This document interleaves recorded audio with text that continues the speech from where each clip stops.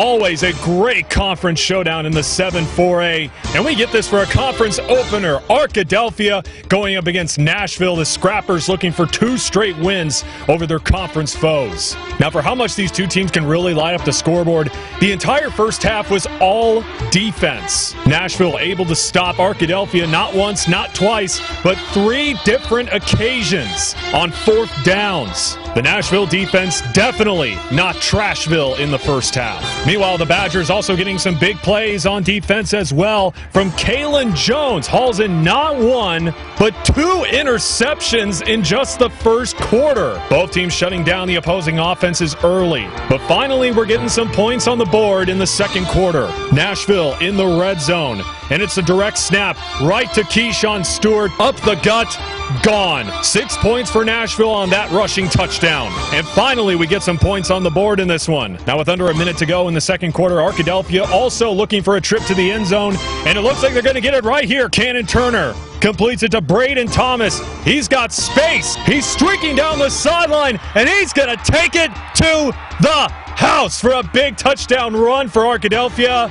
But we're coming back. We got yellow on the turf, as the officials would call a holding penalty on the Badgers. J.R. Eldridge definitely not happy with that call. Takes 6 points off the board, and Nashville would go into the locker room leading 6-0 in this defensive battle. Now we got to jump to the second half. The offense finally picking up for both teams. After a Cannon Turner rushing touchdown, Arkadelphia keeping it on the ground. This time, Kyron Harrison. He's going for the corner, and he's got it! And Arkadelphia takes a 21-13 lead. Now in the fourth quarter, Nashville looking to mount a comeback in the red zone. Jacoby Jefferson gets the ball, and he's also going for the corner, and he's also going to reach the blue turf for a touchdown.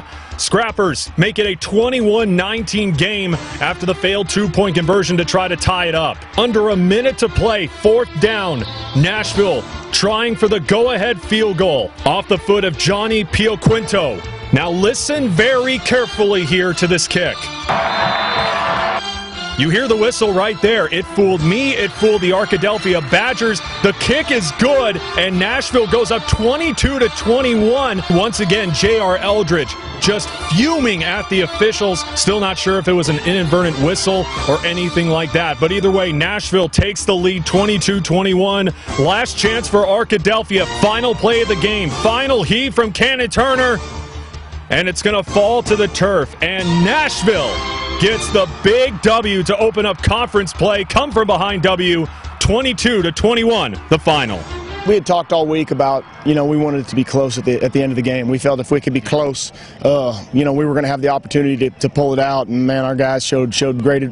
They handled the adversity great, and just, man, I couldn't be more proud for them. And like I said before, Wes, this game lived up to the hype. Nashville wins this one 22.